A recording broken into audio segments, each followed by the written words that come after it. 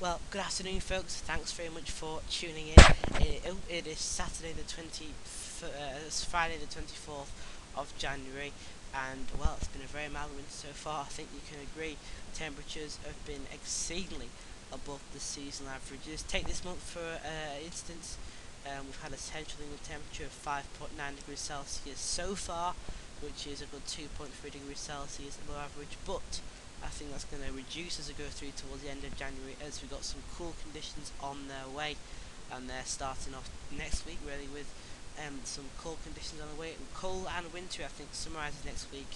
Not exceptionally cold, not exceptionally snowy, by all means, but certainly a cold spell. I think you will notice it after the mild spell we've had so far this winter.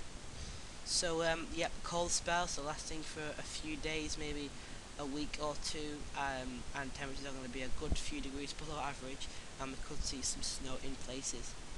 So first of all, today I want to take you through the ECMWF, the European Centre for Medium Range Weather Forecasting. I want to take you through that particular model. I'm going to see how that's shaping up. So this is the start off, and this is yesterday.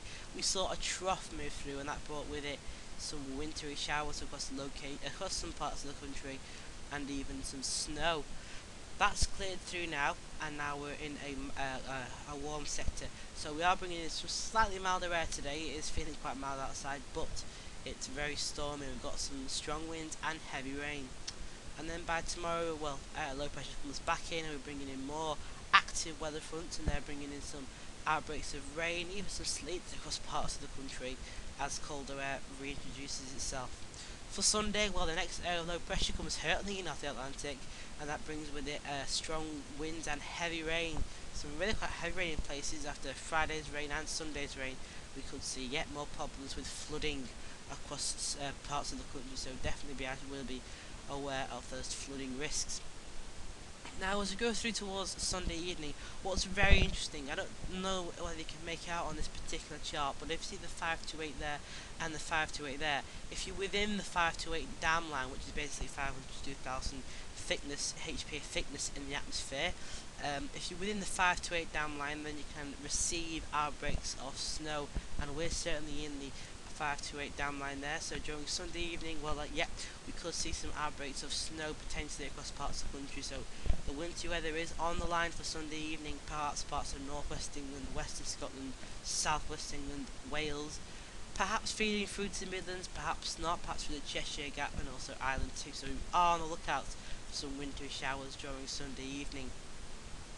And what's interesting with this particular setup is through towards Monday, the area of low pressure stays firm, and we bring another source region in from the air, so it comes all the way up from Scandinavia into the low pressure system, into the rain, and we could be turning some of this rain into outbreaks of sleet and potentially some snow through Monday, Tuesday and Wednesday next week. Becoming very cold by Wednesday as high pressure starts to move back in, with some more snow showers across the country. And what's very interesting is by Thursday and Friday, low pressure comes hurtling back in off the Atlantic.